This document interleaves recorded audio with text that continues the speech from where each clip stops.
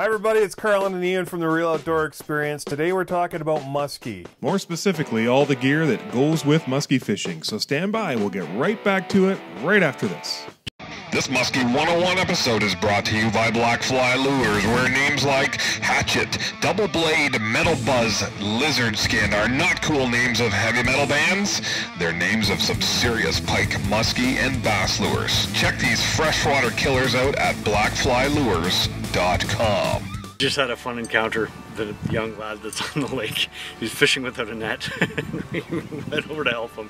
He wound up losing the muskie before he was able to get it in the boat. But it's an important lesson, you know, if you're fishing for big, you know, big fish, you got to have a net in the boat to be able to bring the fish in. It's easier on the fish.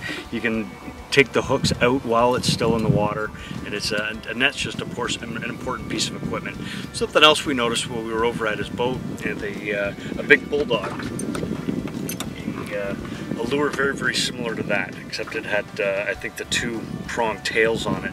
Now that's got to be a 9-ounce bait. I'm not 100% sure exactly what the weight rating is, but on the side of your rod there is going to be a weight rating, and you'll see that this says fast heavy action 4 to 10 ounce lures and 40 to 60 pound line. And that means that this rod itself is actually capable of hurling these, you know, monster musky baits. The rod that the young fellow was using was probably designed for more of a 2-ounce lure at the outside. But when you're picking a rod, make sure that you pay attention to that ounce rating, and that you're actually looking at what type of lure you're going to be throwing and matching it up to the rod. If you're using a lure that's too big for the rod that you're using, you're not going to be able to have the hook set. You're not going to be able to properly land the fish that you were, you know, ideally targeting with lures this size.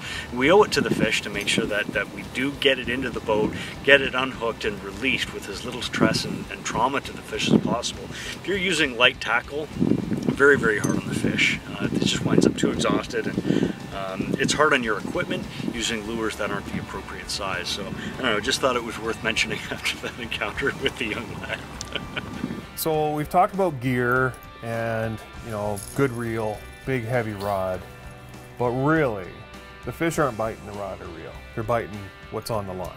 Is that a good reason to have 400 different lures in a box? Oh, absolutely. You don't know on any given day what strategy is going to work. The conditions are going to change throughout the day.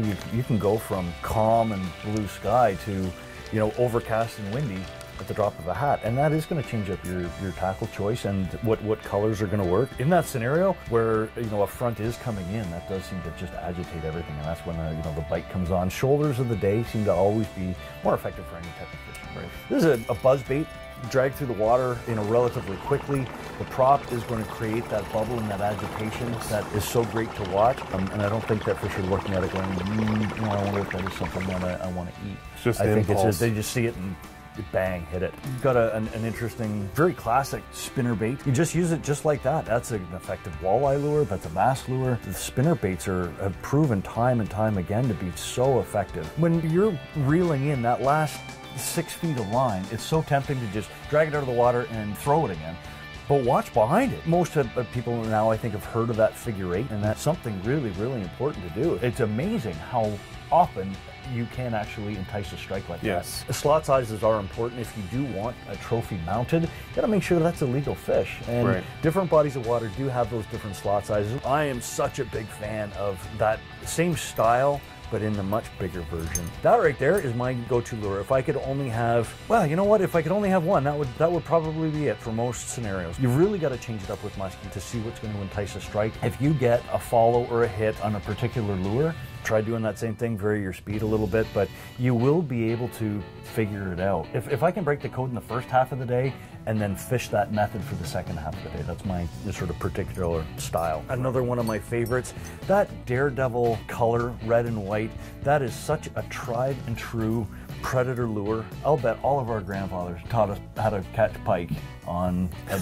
the old Daredevil spoon. There's more daredevils at the bottom of lakes than anything else. I do find that using those styles of lures, but the different colors, will trigger fish one day and not the next. You got to look for the black fly lures, and that's we're not just plugging you know, Steve the black fly guy, but that really is one of my favorite lures. On his website, you can actually see some pictures of me with the fish that I caught on that lure out on the Ottawa River, out in front of Renfrew. Folks, worth checking out, blackflylures.com. Steve Hartnagel does such a great job with that lure. He's local, he lives in Acton, and that's where he makes these lures. The pike and musky taker, I would never go musky fishing or pike fishing without that in my tackle box. Grab a couple of different colors, you never know what's going to work for your body of water. So thanks, Steve. It's a keep making them, they're fantastic lures.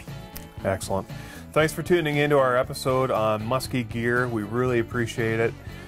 As always, get your kids outside, try something new, and Always keep it real. always keep it real. Thanks and take care for now.